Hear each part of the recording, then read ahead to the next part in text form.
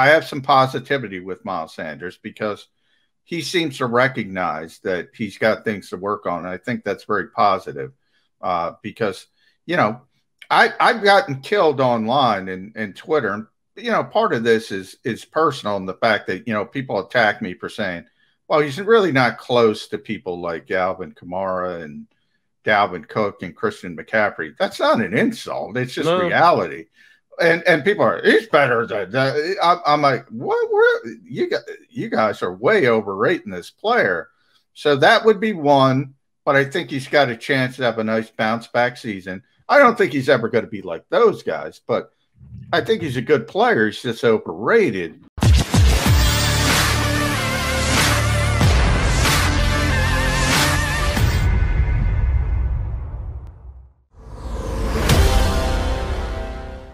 J-Mac Stewart on Birds 365 with my partner, appropriately enough, J-Mac. We're a couple of J-Macs hanging with you on Birds 365, McDonald and McMullen.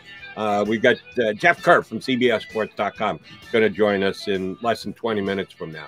All right, John, before we took a break, I asked you, in your eyes, who are the two overrated Philadelphia Eagles? And you can define overrated for yourself.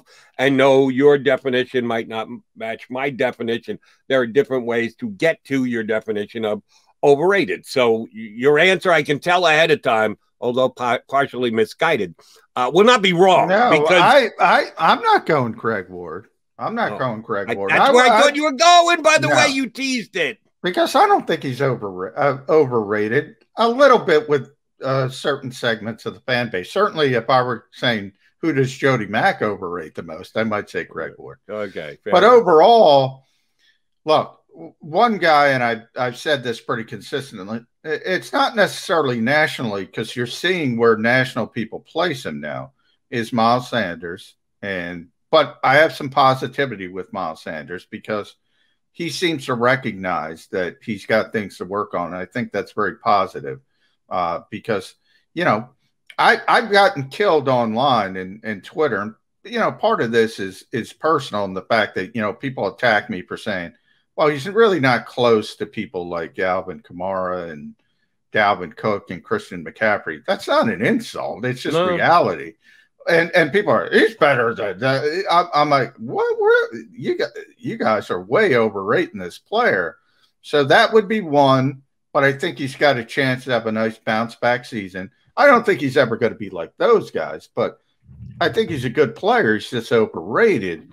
And then the second one, and again, I frame this more as the fan base overrates him, is Jordan Mailata, who I love personally, and I root for, and he's the greatest guy in the world. And I think it comes from, and Jordan's a little bit weird too, because he's got his real big fans in sort of the punditry world as well. The Brian Baldingers, the Ross Tuckers, who Ross has been on the show. And those guys played offensive line. The thing about Jordan, his spectacular plays are spectacular. He's so strong and he's so athletic. And his highlight reel plays, if you can have highlight reel plays for offensive linemen, like we always see Quentin Nelson, people say he's porn for offensive linemen. Jordan Mailata, when he has those big plays, is sort of like that, but the consistency isn't there. The wild gesticulations, his good plays are great, and his bad plays are really, really bad. And that's why I think Andre Dillard's ultimately going to win the job if he's healthy. See, I base my overrated, underrated more so on the likes of the national pundits who are putting forth opinions and giving lists as to where guys rank in the lock. Like, no knock on Eagles fans. We love the Eagles fans. That's why we do the show, is because we know how massive the fan base is in this town for this football team. But I think they're biased. I think they come in with no question. Yeah, I mean, with an but it's attitude. Understandable, yeah.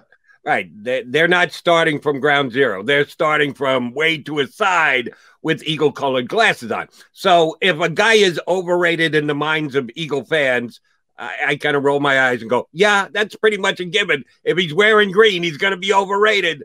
yeah, there are the naysayers and then those who look for negative. That's a percentage, small percentage of every single fan base, but the majority of the Eagle fan base is rah, rah, go Birds.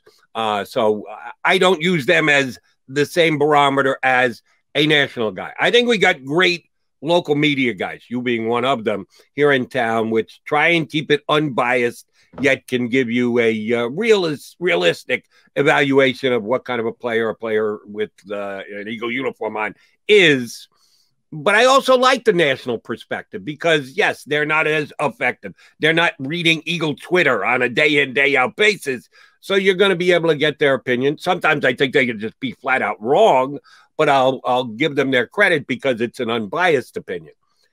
Here's my, and I'm trying to stay unbiased here, Eagle fans, and you'll probably believe that because you're probably not going to want to hear what I want to say. When you ask a question about overrated, you know you're going negative anyway, so sorry about it, deal with it. The two guys who I think are the most overrated coming into this season are the two guys that are probably on top of the list of players that the Eagles are considering to sign extensions with. Ooh. And a lot of times this comes down to where are they in their contract? How much time is left in their contract, where the Eagles drafted them, whether they want to take that next step forward and extend them and make a commitment to them and the like. Yeah, I'm not sure the Eagles are well placed in doing a contract extension with either one of these guys. Now, of course, if it's a team-friendly contract, then you do it with anybody. But assuming this is going to be a fair comparison to other players who have achieved what they've achieved in the league type contract, I don't know if I would do it with either one of them. And I'm referring to, if you haven't been able to figure it out, Dallas Goedert and Derek Barnett. Both of them high draft picks for the Eagles. Both of them at times have made plays for Philadelphia. But if you ask me, with where they were taken in the draft and the numbers that are being thrown out, I don't know that I would look to extend either of these two players. Dallas Goedert the last year, and I know that he missed some time, and I know that Zach Ertz was still here, although we were seeing a decrease in the amount of what Zach was capable of doing and the amount of plays that he had last year because he had injuries too. He was 16th in the league in tight ends receptions and 16th in tight ends yards. That's just barely in the top half of tight ends. If you got a guy who's barely in the top half of his position in the league, are you running out to extend him and lock him up and make sure that he's part of your team going forward if you've got to pay him? Because we're at that point where the guys really need to get paid. You sign your rookie contract. You've got cost control if you're the organization. You get to the point where they have the ability to get free and you have to make a decision. How high are we willing to go? I don't know how high I'm willing to go with Dallas Goedert. And even more so, I'm probably more okay with extending Goddard than Derek Barnett. I've seen enough of Derek Barnett. I know what my opinion of Derek Barnett is. He's an okay defensive lineman in the National Football League. That's all he is. I can't even bring myself to get to good. For me, there's great, there's very good, there's average, there's slightly below average, and there's what the hell's he doing on the team. Well, for me, I'm not even to good for Derek Barnett. He's a slightly above average defensive lineman, and depending on how much they have to pay him, I'd pass on extending Derek Barnett. What are your thoughts on those two guys? I love when I get the chance to be the positive guy. So I don't agree at all with Dallas Goedert. I mean, he is just a really, really good player. Now, part of this is evaluation. And the second thing is, but Dallas knows he has a big opportunity this year, and he's gotten in the best shape of his life as well. I think he's maturing. So part of it is evaluation. But you bring up the numbers. I think he missed 5 games last year, maybe somewhere in that range. And also, again, Zach Ertz was here when he was healthy. Now, a lot of it, and that's a fair criticism, the best ability is availability. You got to be on the field. If you're not on the field, you're not on the field. You can't help. But it's also, you have to be realistic and say, well, if he was on the field, those numbers probably increase. But also, he's such a great blocker, and there's so few guys who can do both. You know, there's George Kittle, a couple other guys, and Dallas is in that conversation where you can move him in line. He's not a glorified flex receiver. So many of the modern tight ends are really just king size receivers. He can do both things, and I think that helps your offense a lot to be able to do a lot of different things, and that's why the Eagles, and I think rightfully so, are very high on him as a player. But no question, it's partially evaluation based. And then Derek Barnett, I hear your argument on Derek Barnett. I think it's a more valid one. A lot of the same criticisms. You got to be on the field, number one. I think he's performed a little bit better when he is healthy and on the field than you do. I'm not as big as a sack guy as other people because I think, you know, it's sort of like wins for a baseball pitcher. I think that's one of the most overrated stats. I always go back to the NFC Championship game and Chris Long's play that resulted in the Patrick Robinson's pick six. If he actually gets home and sacks Case Keenum, well, the Vikings punt the football. Who knows what happens from there? But the fact that he got there and he affected the throw resulted in an interception. Patrick Robinson takes it to the end zone. The noise in that building, Jody, that you could hear across the river into South Jersey, that's the first time I could literally point to an exact moment of an NFL game and say they just ripped the heart out of the opposition, all because Chris Long didn't sack the guy. He just affected the throw. So, and Jim Schwartz would talk to me about that all the time. A lot of good things can happen with a good pass rush. Getting sacks is great. It's never a bad thing, but it's not the be-all, end-all. I think Derek Barnett is a good player when he's healthy. The problem is he's never healthy. So you do have to make that conversation. And with him, it all comes down to money. I'm not going to overpay him. But if I can get an extension that lowers him from his current $10 million because he's on the final year of his rookie contract, you could do a lot worse than Derek Barnett. But I'm not comfortable saying he's going to be on the field all the time because he's not proven he can stay on the field. So I hear your argument there. All right, quickie question on the branching out that you did about the Chris Long play in the NFC Championship game. Who decides during game day, statistically, what's a hurry? Because there are sacks, there are quarterback hits, and there are hurries that are registered in the National Football League. Who decides what's a hurry? Well, the NFL has a stat crew at every game, and that's when you see the play-by-play, and they have something called NFL Jesus, which is game stats in stadium for media. And, you know, they have a whole crew doing that kind of stuff.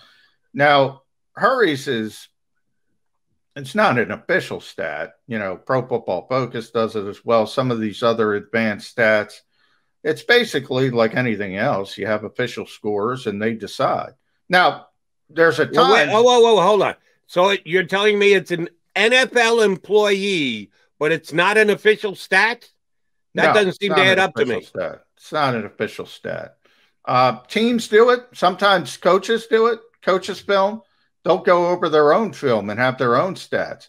A lot of times when you see press releases in the NFL, tackles for years, you will see the NFL.com number, which is technically the official number, and you will see teams who accumulate stats during the coach's film, and they will be different because they do it differently.